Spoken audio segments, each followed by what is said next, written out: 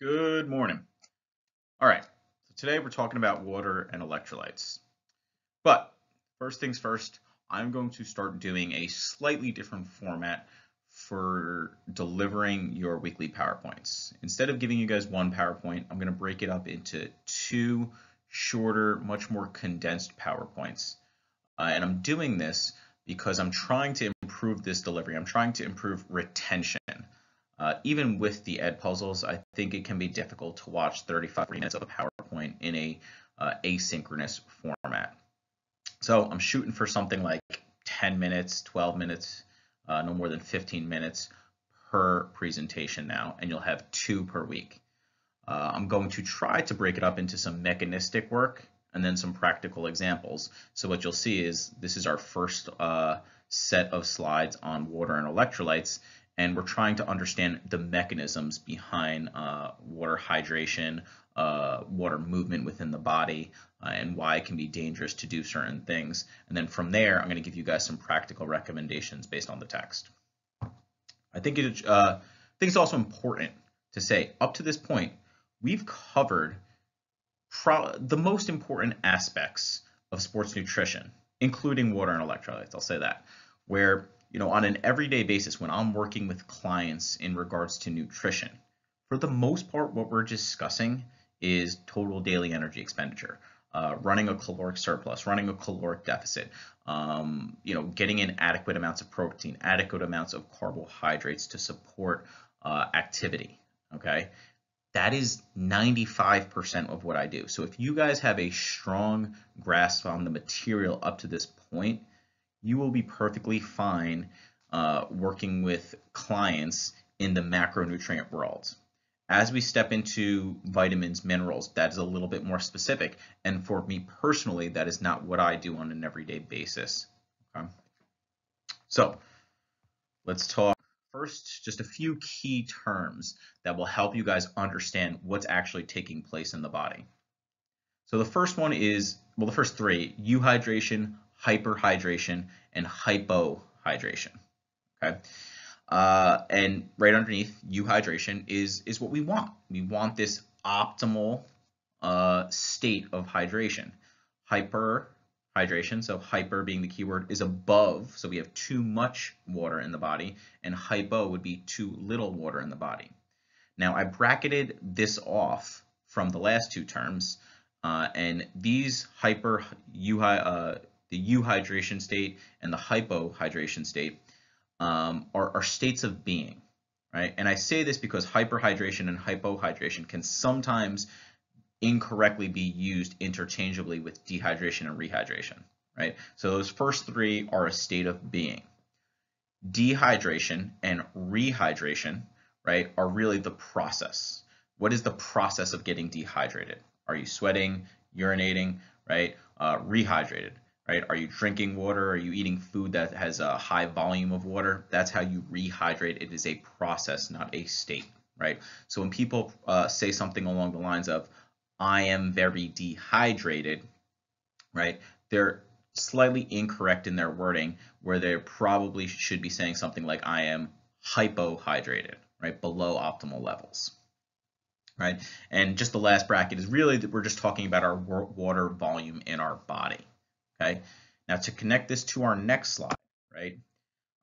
What factors are going to dictate our total water volume in our body? Well, these are the obvious ones, right? Your overall size. A 250-pound male is going to have much more water than a 110-pound female, right? As we age, our fluid will decrease, right? Gender is probably more so, well, gender is associated to body size because females tend to be smaller than males, but it is also very associated with composition. So females tend to hold more body fat than males on average. And because of that, as you guys can see, right down here, these are the general breakdowns of aspects of our body and the total water content. So blood plasma is 90% water, right? And it should be. It's a transportation system, right? Our muscles and our organs are roughly 70 to 80%, depending on what you're looking at. Our bone is 22% water. And the most shocking thing here is that our fat stores, our adipose tissue, is really only about 10% water. So this is what I was getting at with females, where females tend to retain more body fat. So, your average female body fat might be, let's say, I don't know, 23% for females, while it might be something along the lines of like 16, 17% for your average athletic males, I should say. And because they're holding more body fat, that's less water. So their body's going to have less water than your average male, all things being equal.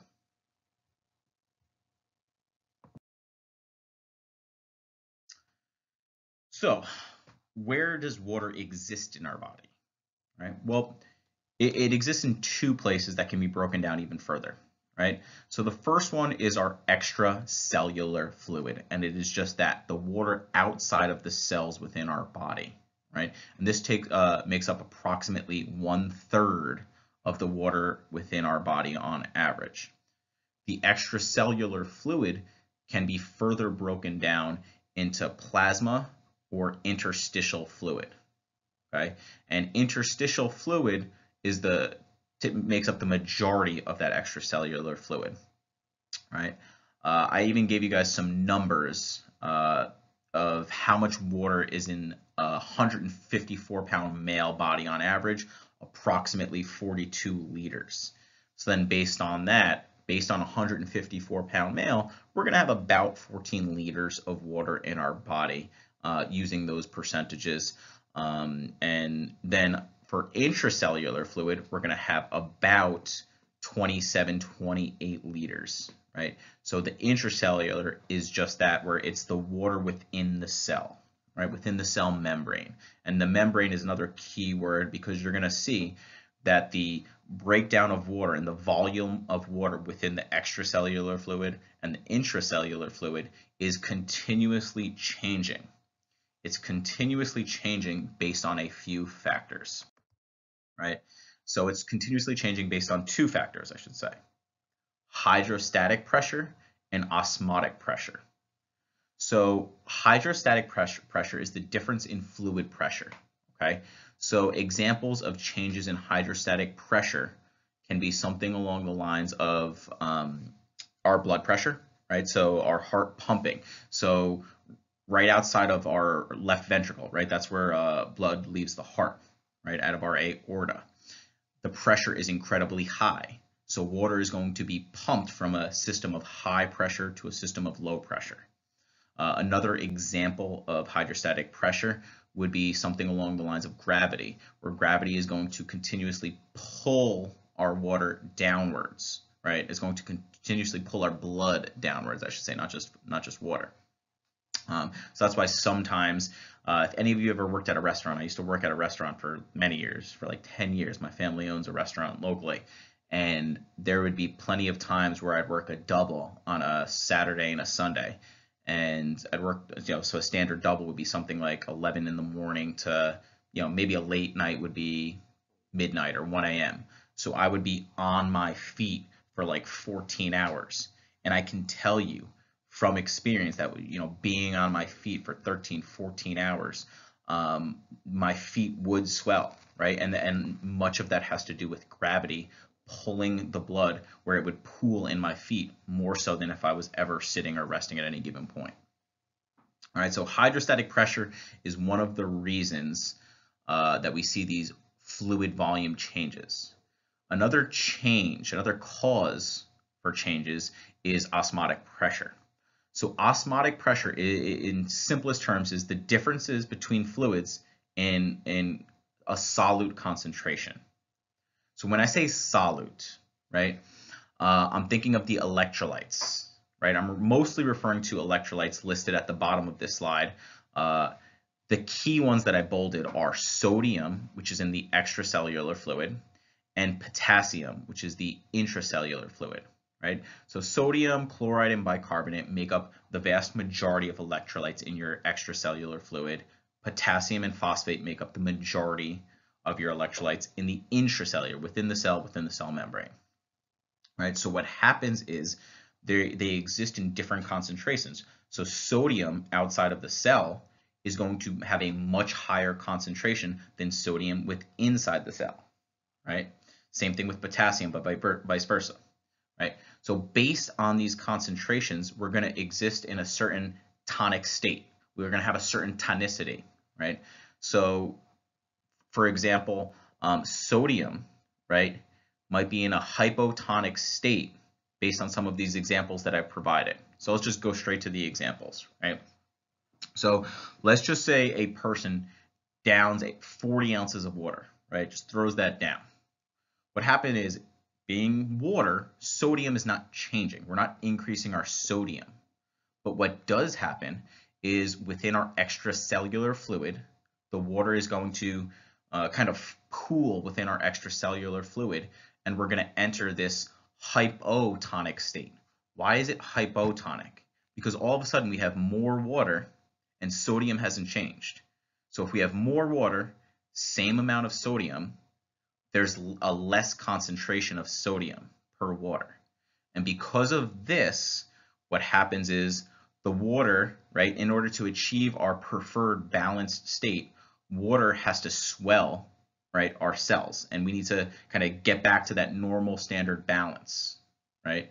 And as water swells the cell size will increase above its optimal size, and this can impair function. So you can absolutely have too much water, right? That is a thing. People have died from having too much water. Now, conversely, the opposite end of the spectrum, right, is when someone excessively sweats. So when someone excessively sweats, right, I put sodium does not change significantly because we do sweat out sodium to an extent, right? But sodium does not change significantly, so we are losing a lot of water within our extracellular fluid. As we lose a lot of water, right, what happens? The ratio of sodium to water within that extracellular fluid increases. So because it's increasing above our preferred state, we are now in a hypertonic state of sodium, right? So it increases the pressure of sodium in the extracellular fluid. Okay, so then because of that increased pressure of sodium, right, water is going to have to be pumped out of the cell to again achieve that balanced state. And then as water is pumped out of the cell shrinks, and once again, the cell being below its preferred state, it may actually impair function again. So we don't want too much water, we don't want too little water, right? And you see kind of how it happens based on both hydrostatic pressure and osmotic pressure, right? I'll give you some standard application and recommendations in the next slide.